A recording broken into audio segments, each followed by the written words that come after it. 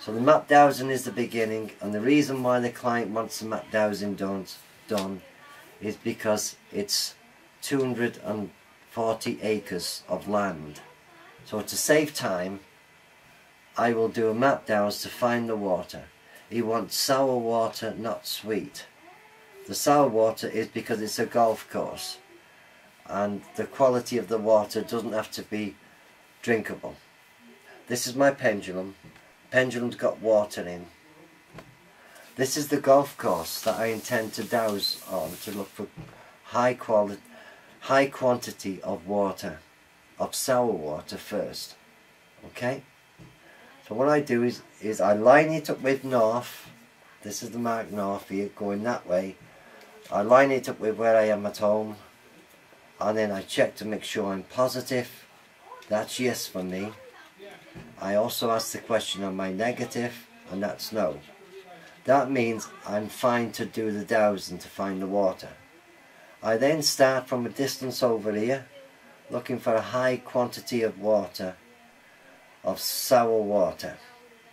And then I ask the pendulum, is there any on this map?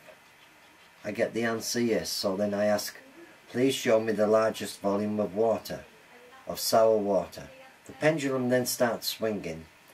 I follow the pendulum as it goes, and I'm looking for an underground river. Now it's indicated underground river. I now pick a pen, mark the area at that point. Then I come from the opposite direction, which is across here, which is the east, and travel towards the west. It starts to react again. Right, now we've got now most of this river now is underground here. I have also found an underground stream which has got sweet water in. Now the idea is when you move this marker from one point to the other like that, it's like you would do outside in the field. And what you do is you get it to there and it suddenly reacts. So you mark it out with a pen, as you would do if you were out on site, as we will do.